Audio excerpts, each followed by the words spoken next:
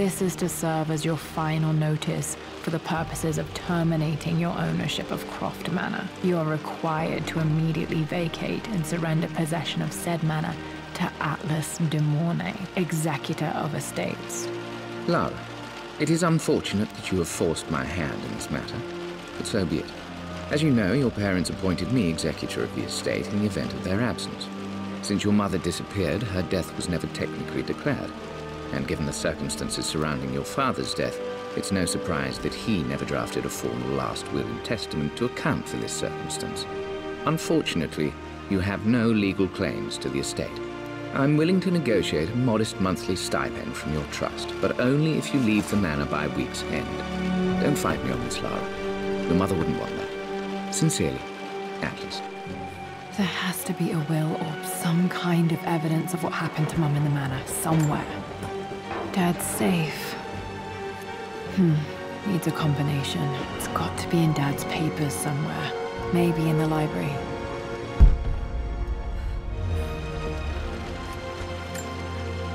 My birthday crown. I was so proud of that thing. That's my handwriting. My penmanship was pretty good.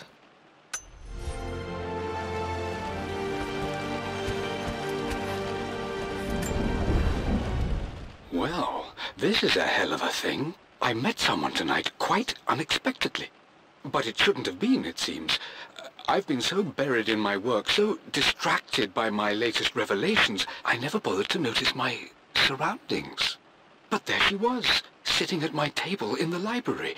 Her name is Amelia. And apparently she's been studying right next to me. Art history, of all things. I shared some of my research against my better judgment, but I wanted to see how she would respond. And she did not disappoint. I felt as if I was suddenly engaged in a mental game of chess, moving and counter-moving in argument. At one point, that poor old librarian had to shush us as if we were children. I feel so foolish for not having noticed her earlier. She's a brilliant woman who's challenged my ideas for the first time in memory. In truth, I don't know if she's feeling as exhilarated as I am right now, but I dare say our conversation was mutually stimulating. For the first time in a long time, I find myself thinking about something else besides my research. I hope she returns for another round tomorrow. My parents made a good team, challenging each other from the start.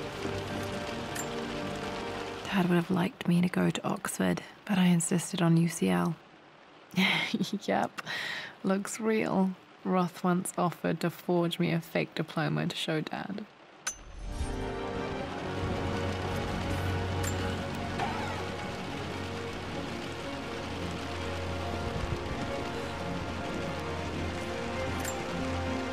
A picture with Dad and Anna. Never liked wearing dresses, but the color was nice.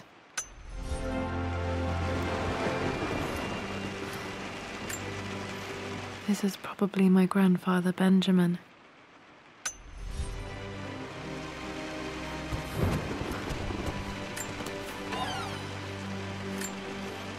One of Dad's Yoruba masks, a gift from a friend he met on an expedition in Nigeria.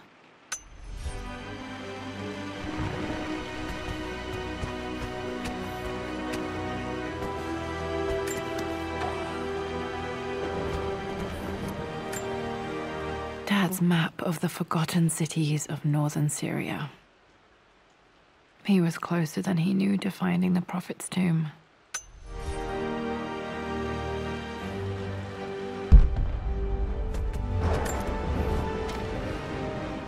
I finally introduced Richard to the family. It went precisely how I imagined. Icy but polite grace from mother, indifference and disinterest from father, and thinly veiled contempt from Atlas. Of course they don't approve. To them, Lord Croft is the man who took away their beloved daughter and ruined her long-standing engagement, though I was never going to marry that repugnant Earl of Farringdon anyway. One might think they would be happy that I was being courted by a genuine lord of the realm. It just happens to be Richard Croft. In their eyes, the man who single-handedly ruined a once great family. But there's nothing to be done now. Watching how Richard dealt with their subtle insults and disrespect. Such grace and calm. I know he did it for me. I think I'm falling in love with this man. It will break my mother's heart, but I cannot live the life she imagined for me. My time with Richard has only made this clearer. It must have been hard for Mum to go against her family's wishes. I'm glad she did.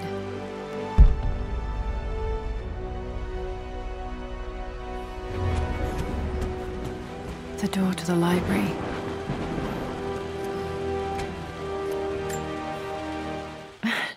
This is the map I made for my first expedition with Dad. It shows a path to the library through the servants' passages.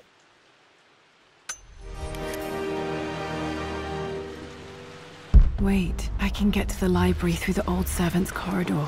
Dad's artifacts from the Nile Valley. I always loved looking at these. Dad became interested in immortality myths after his expeditions to Egypt.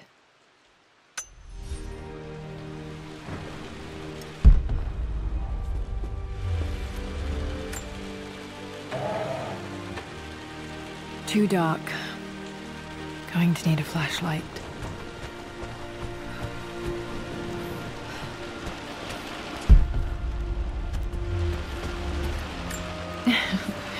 Well, hello there, Sir Lancelot. Don't worry, I won't be borrowing your sword this time.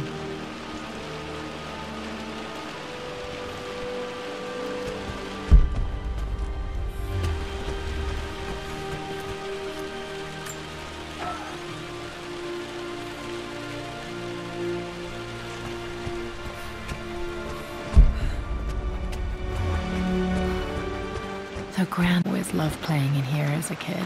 This will be one of the first things to fix.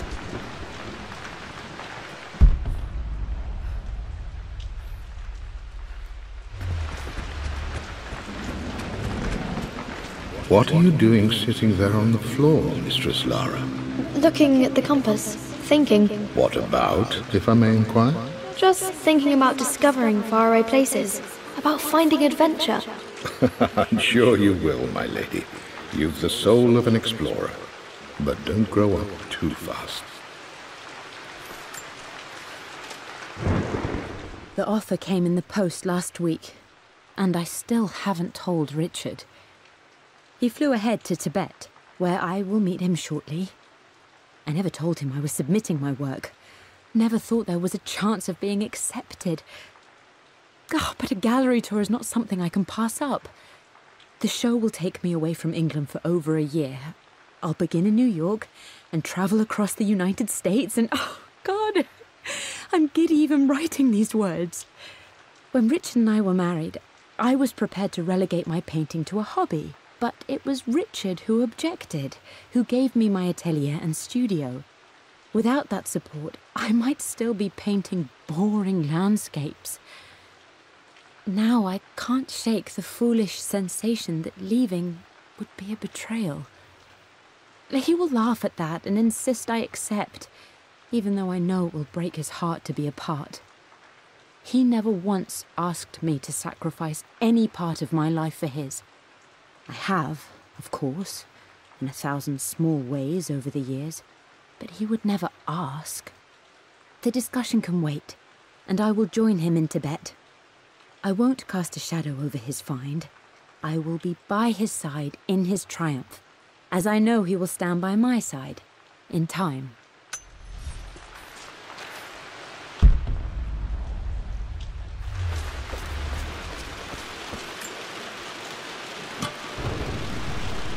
Got to remember to pack this for my next trip.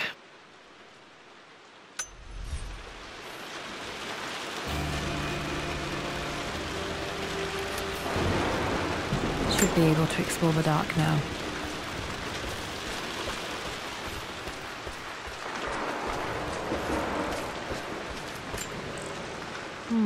Not sure.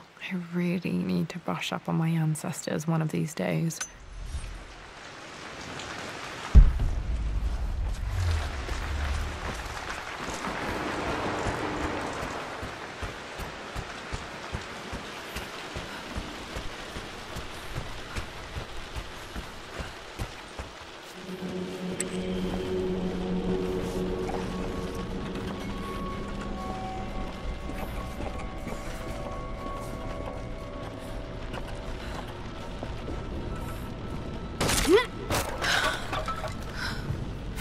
apart.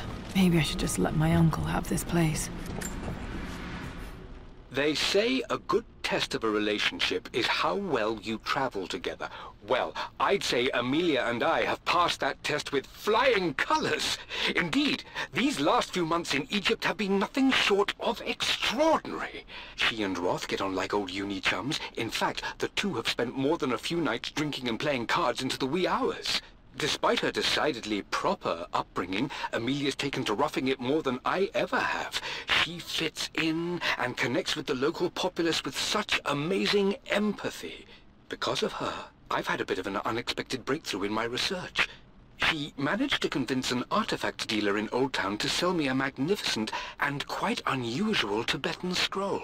From what I can tell, it seems to contain details surrounding an immortality ritual of some sort. I think it's time for me to take the next step with Amelia. In fact, I don't think I can wait any longer.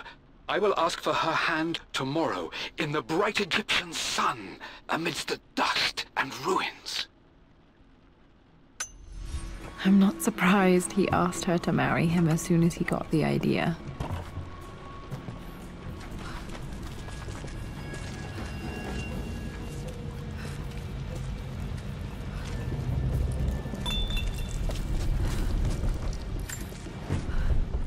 Amelia, I know we have had our differences in recent years.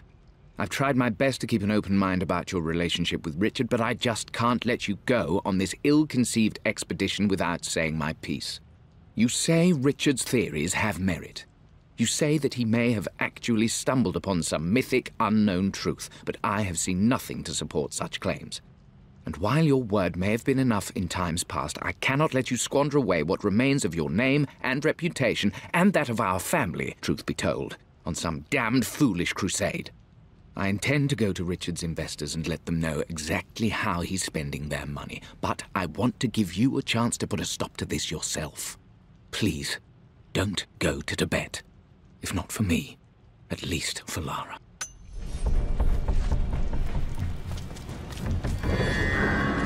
Still just as creepy as I remember.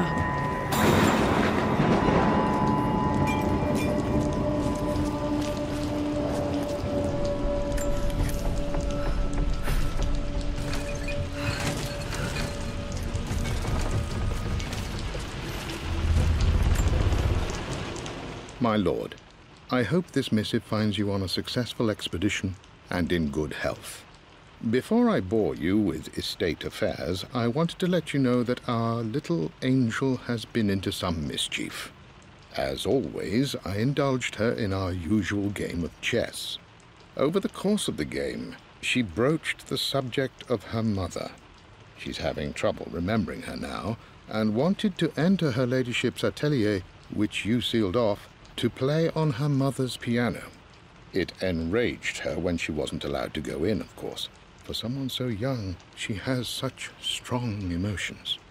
Later in the day, she set a trap for me in the walk-in freezer, of all places. And before I knew what was happening, I found myself locked inside. Mrs. Sheffield discovered me an hour later, shivering and somewhat peeved. It took us an additional hour to find Lara in the grounds. I know all her hiding places, of course, but this time she really did not want to be found. Call it years of observation, but I can tell when she's out of sorts. My lord, if I may be so bold, she misses you fiercely. She is lonely for her father. Please consider a call as soon as you are able. Poor Winston. I remember being so angry. He was always so patient with me.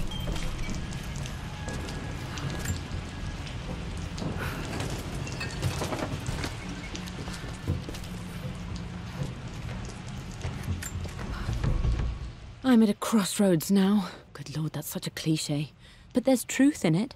Two roads before me. Both present joy and compromise. A life with Richard, adventure, intellectual pursuit, perhaps a new family. But also a man obsessed with something I cannot understand.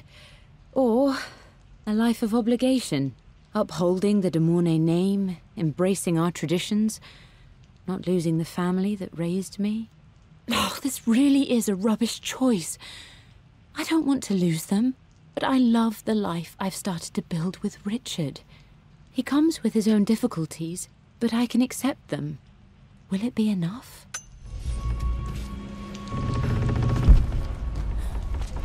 King to Queen 1. I'm going to win this time, Winston. Clever girl. But you should know by now, winning isn't everything. Queen to King's Bishop 6. Check. Easy for you to say. You always win. Knight takes Queen. What I mean to say is try to enjoy the journey, Lara. Don't rush to victory. Bishop to King 7. I know, Winston. I just want... Oh no! I didn't even see that! You should also know by now, I'm not to be trifled with on this board, young lady. Mate. Oh, I am going to win. Someday. I would play chess with our old butler Winston on this board. Never could beat him.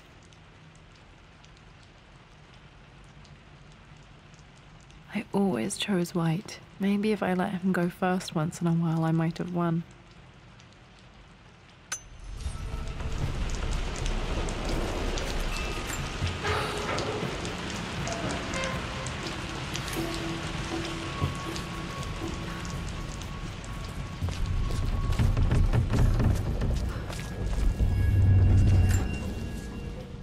Everything is almost ready for Mistress Lara's birthday expedition surprise. It's been a bit of an all-hands-on-deck effort organizing the affair and keeping it secret. She's obsessed with Egypt, memorizing hieroglyphs and ancient Egyptian districts, so she'll be delighted with what Lord Croft has come up with. This will be good for her. She's been acting up of late, but I know she's just craving more of her father's attention. He's been so buried in his research. It'll be a nice moment for the two of them to reconnect. And I do believe he needs it as much as she does.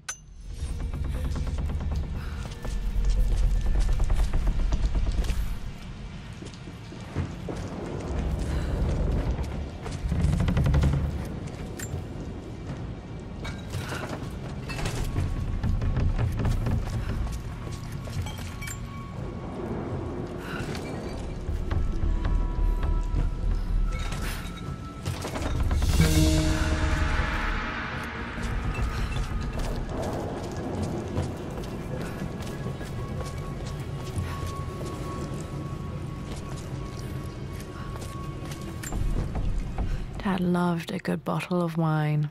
I can still smell his favorite Bordeaux.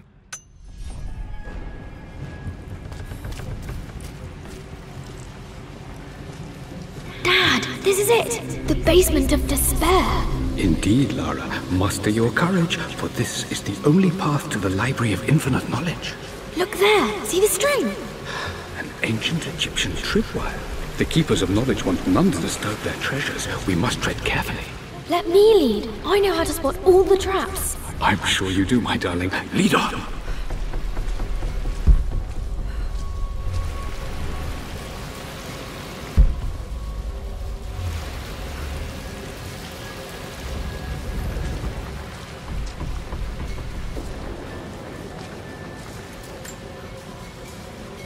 One of the wire traps Winston made for my birthday expedition.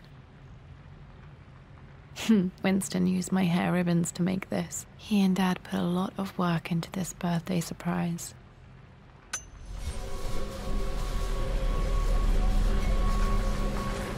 Water damage from the main hall above.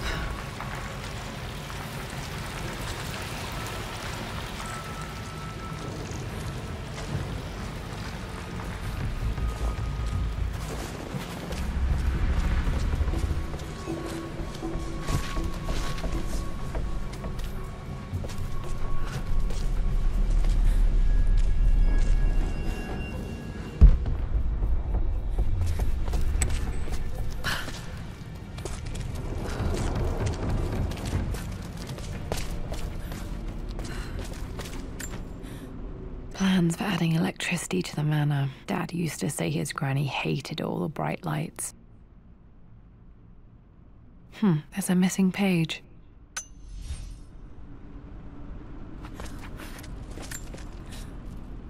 Amelia left tonight. She packed her suitcase and walked right out of here, and I didn't even notice. Like those days in the Oxford Library before we even met. I just had my nose in a book, lost in my own world. I am such a fool. I have let my obsession with this damned ritual of long life rule my better judgment for far too long, and it may already be too late. How could I have not seen this coming? I've made this mistake over and over, always putting my research before my personal life. But it's never hurt like this before. I simply cannot live without her. If I have to give up this accursed quest that has plagued me for so long, then so be it. I am going after her, right now, tonight.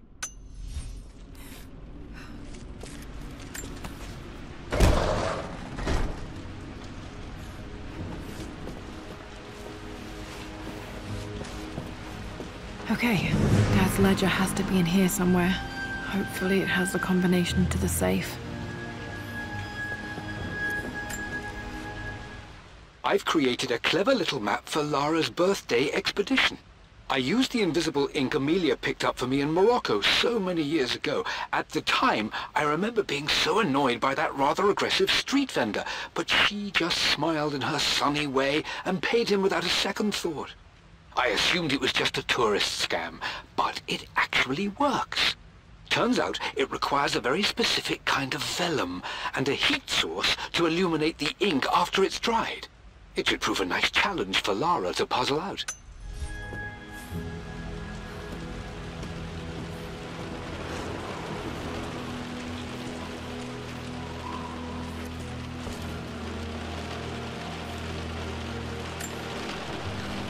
Took quite a tumble off of this old thing when I was a girl.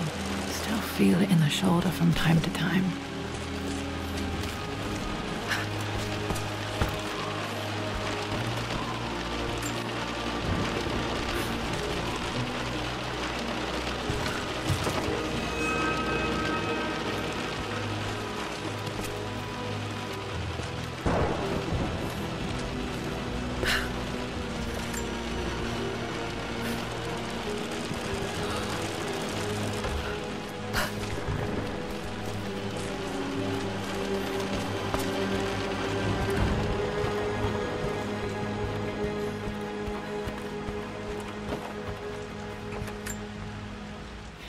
Blank, except for the image of a key. I remember this map now. It leads to the master key, but we made it with a special kind of invisible ink. It could only be seen with the heat of a fire. I think I stashed one of Winston's master keys in here when I was a kid.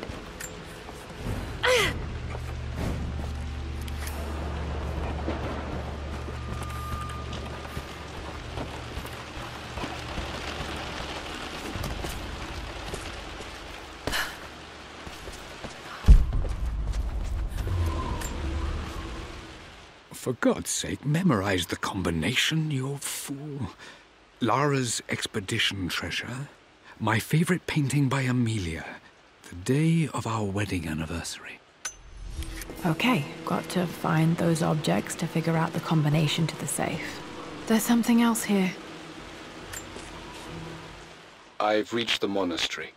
As Roth predicted, it was hidden deep in the Himalayas. And now that I'm standing on these high stone walls, I am overwhelmed by the sheer beauty of the mountains that surround me. It is simply breathtaking. But what adds to their spiritual majesty is the truth of this place. The monks welcomed me, as is their way, but they seemed to expect me. They must have known someone like me would eventually come seeking answers. I know this is the place. They've conducted the ritual before. I have seen the evidence, the distinctive symbols carved into the floors, the art displayed on the inner chamber's walls. They've created the elixir before, and they will again if I can convince them. I sent Amelia a message straight away. I want her by my side for this discovery. Dad was looking for an elixir. Was it the elixir of life? One of Winston's notes. He always hid sweets for me to find.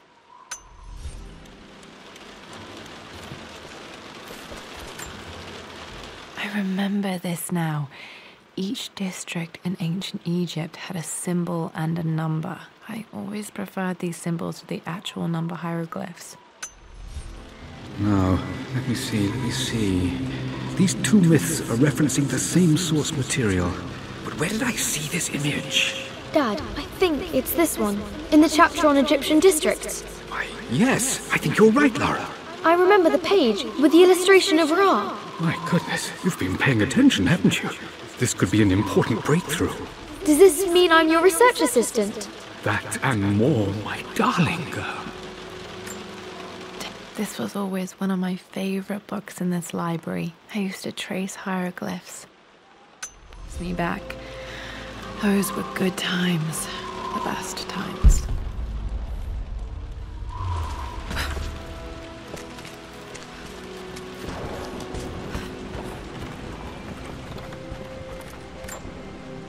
This picture was taken in the library. 1820 additions to the main hall in progress.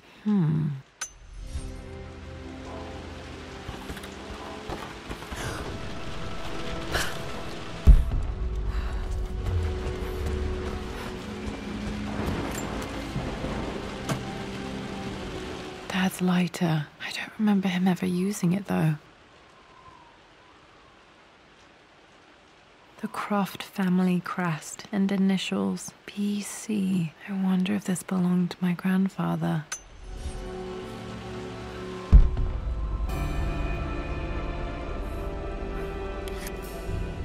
Okay, should be able to light the fireplace now. I always accepted that Richard's rather unorthodox research was just something I had to live with. But this time, the thrill of discovery has taken hold of me. I never imagined I could be drawn in this way. Richard cabled to tell me he's found the monastery. The symbol we deciphered in the scroll was the key to its location. I don't know if I honestly believe that this will lead to the fabled elixir of life, but I can't help but feel that a great secret awaits us there. My brother was threatening to shut down the expedition, but I managed to talk him down for the time being. Now I am going to meet Richard. I would bring Lara if I could, but she's still too young. She'll be in good hands with Winston, and when we return, her parents might just be a bit more famous.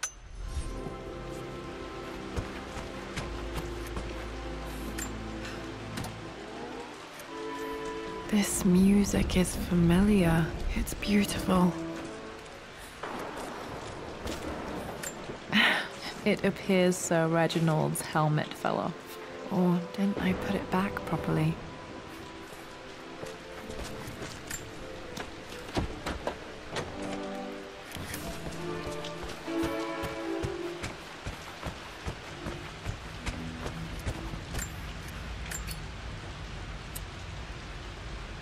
This should help me read the map. I can see the map. Looks like the key is hidden under a trunk near the bookcase. X marks the spot, as they say.